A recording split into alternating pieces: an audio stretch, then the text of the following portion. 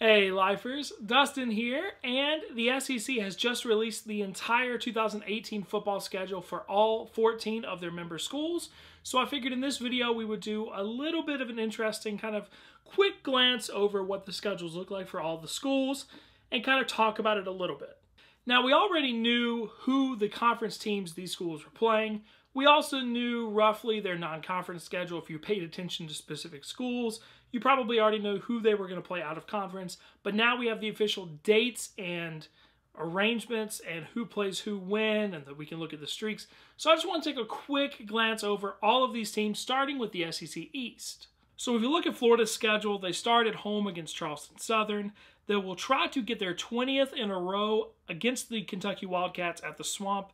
Then they will host McElwain's old team, Colorado State, before traveling 3 times in the next 4 weeks on the road. So at Tennessee, at Miss State, which will be interesting, be Dan Mullen's old team, home against LSU, and then at Vanderbilt.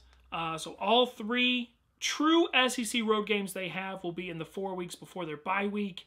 Then they get Georgia, play Missouri and South Carolina at home. Then they will play Idaho, which now will be an FCS team.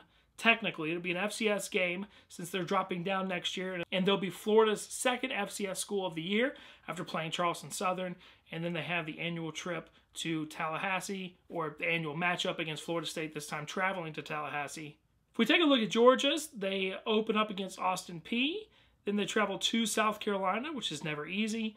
Play host to Middle Tennessee, travel to Missouri. Then they host Tennessee and Vanderbilt in back-to-back weeks before traveling to LSU, which is a really tough draw from the West. If you're going to have a team and you're going to have to play an away game at LSU's probably not the one you would pick. Then they get a bye week. I really like the bye week. They come off the trip to LSU, have a bye. Then they get to go to Florida, or to play Florida in Jacksonville, travel for their last road game of the year at Kentucky. Then they get home games against Auburn and Deep South's oldest rivalry, UMass, and then against Georgia Tech, and good, clean, old-fashioned hate. Kentucky opens up at home against Central Michigan. Then they travel to Florida, come home against Murray State, and then against Mississippi State. And then they get a home game against South Carolina, try to make it 5 in a row against the Gamecocks. Then they travel out to Texas to play the Aggies. They get a bye week. Now, I love bye weeks in the middle of the season. I think that is the perfect time to have a bye week. You want 6 games, a bye, and then 6 games. It is just strategically very good, but it will be very interesting because it'll come off the Texas A&M game. They will have to revamp against what is traditionally considered 2 of the lower-tiered SEC East teams in Vanderbilt, and then out to Missouri before playing Georgia and Tennessee. So I do believe with Kentucky's schedule, those first 4 SEC games, Florida, Miss State, South Carolina, A&M, will define the season. But how they rebound after the bye week against Vanderbilt, Missouri could also show us a whole lot. Then they host Middle Tennessee and travel to Louisville. Missouri opens the season against UT Martin and Wyoming, travels out to Purdue, which suddenly is expected to be kind of an offensive onslaught. This year wasn't as much, at least not from Missouri's end. But with the way Missouri's offense can be, who knows, by next year. Then they host Georgia, get a pretty early bye week, and then travel out to South Carolina and then out to Alabama. Those 2 games back-to-back are borderline unfair against the Tigers. Not only do you not ever really want to have 2 road games in a row, you certainly don't want to draw Alabama from the West and travel to Tuscaloosa. And I have been to games at South Carolina Stadium. It is tough. It is really tough. So having those 2 back-to-back is not fun. Then they get to host Memphis, which is normally I would consider that a trap game after Alabama. But considering Memphis just beat UCLA this year, and I believe they have beaten Power 5 teams 3 years in a row now, I believe, with their upset over UCLA this year. It's not going to be a trap game at all. I do think it's a little oddly placed for SEC schedules in the middle of October, but coming out of Alabama, that is not going to be an easy game at all. Then they got Kentucky, travel to the Swamp. They get Vanderbilt, travel to Knoxville, and then they host Arkansas, which is a game I wished was on a Friday. But as far as road games go, that is about as brutal of a schedule as you can get at a suddenly very interesting and offensively kind of scary Purdue team at South Carolina, at Alabama, at Florida, at Tennessee is your conference away schedule. The SEC schedule makers cut you absolutely no slack, Mizzou. Now let's cut to South Carolina. They will open the season at home against a Coastal Carolina team in their very first year of being bowl eligible, so that's exciting.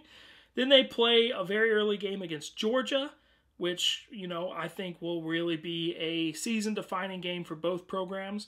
Then they get a home game against Marshall. Marshall, fun fact, has won the only meeting between these two I think they beat South Carolina in 1998, and then they came to Clemson the following year in Tommy Bowden's first game and beat him. So Marshall had back-to-back wins against South Carolina FBS teams at the time, so maybe South Carolina can even the series up there.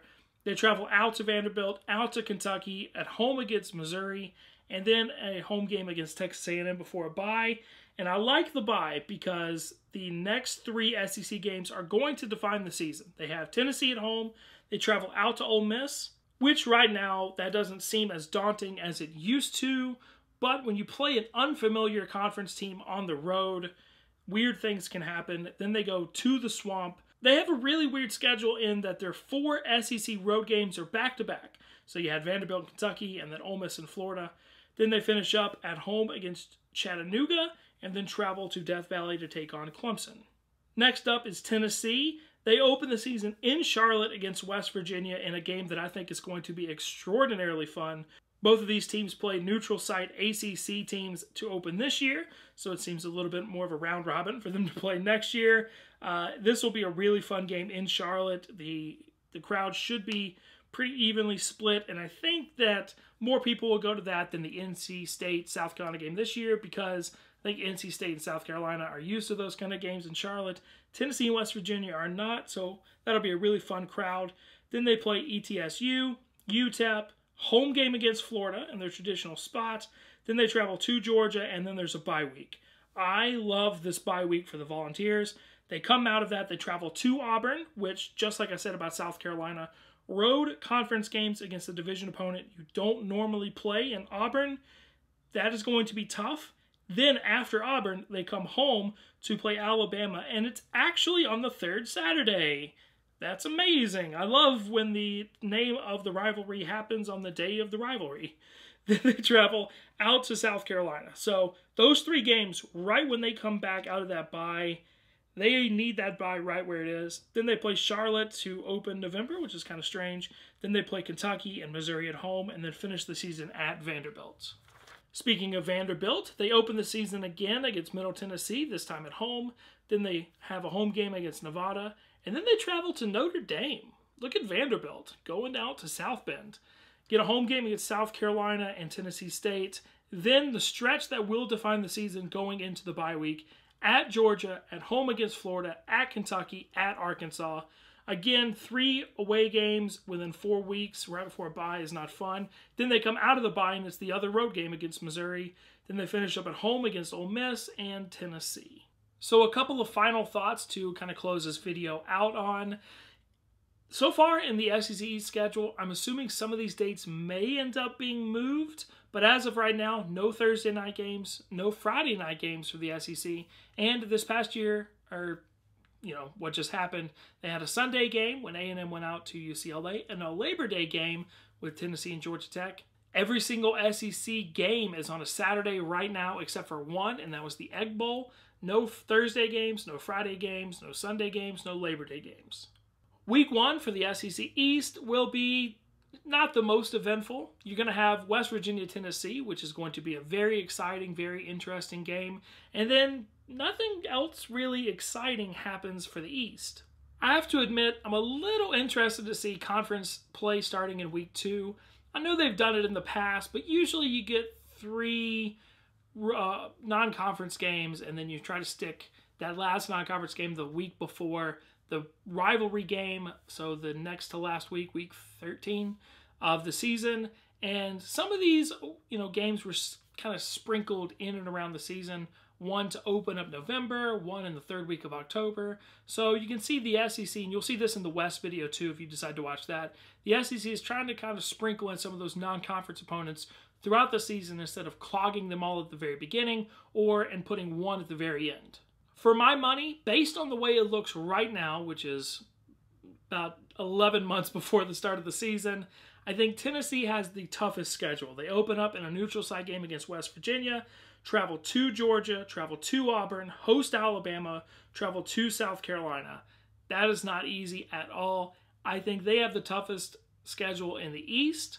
The easiest schedule might be Florida's. They will technically play 2 FCS teams. They do travel to Florida State, which is never easy, but they host South Carolina. They get Georgia on a neutral site. They host LSU. They travel to Tennessee and Mississippi State, but those seem right now like very possibly winnable games. Mississippi State could be a little bit trickier depending on what happens to them the rest of this year going into next year. But I think Florida might have the easiest schedule in the East right now. But that's it for me, guys. Let me know down in the comment section what you think about the 2018 SEC East schedule. How difficult, what is the team with the most difficult schedule, who has the easiest, and what are the games that you are the most excited to see? Let me know down in the comments.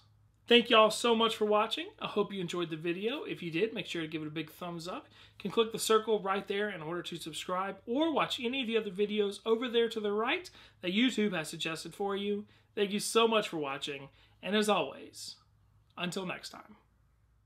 Before their bye week, then they get Georgia, play Missouri and South Carolina at home. Then they will play Idaho, which now will be an FCS team. Technically, it'll be an FCS game since they're dropping down next year, and they'll be Florida's second FCS school of the year after playing Charleston Southern. And then they have the annual trip to Tallahassee, or the annual matchup against Florida State, this time traveling to Tallahassee in a row against the Kentucky Wildcats at the Swamp. Then they will host McElwain's old team, Colorado State, before traveling 3 times in the next 4 weeks on the road. So at Tennessee, at Miss State, which will be interesting, be Dan Mullen's old team, home against LSU, and then at Vanderbilt. So all 3 true SEC road games they have will be in the 4 weeks. New, roughly, their non-conference schedule. If you paid attention to specific schools, you probably already know who they were going to play out of conference. But now we have the official dates and arrangements and who plays who when, and that we can look at the streaks. So I just want to take a quick glance over all of these teams, starting with the SEC East. So if you look at Florida's schedule, they start at home against Charleston Southern. They will try to get their 20th Tallahassee. If we take a look at Georgia's, they open up against Austin Peay. Then they travel to South Carolina, which is never easy. Play host to Middle Tennessee, travel to Missouri. Then they host Tennessee and Vanderbilt in back-to-back weeks before traveling to LSU, which is a really tough draw from the West. If you're going to have a team and you're going to have to play an away game at LSU's probably not the one. Hey Lifers, Dustin here, and the SEC has just released the entire 2018 football schedule for all 14 of their member schools. So I figured in this video we would do a little bit of an interesting kind of quick glance over what the schedules look like for all the schools and kind of talk about it a little bit. Now, we already knew who the conference teams these schools were playing. We also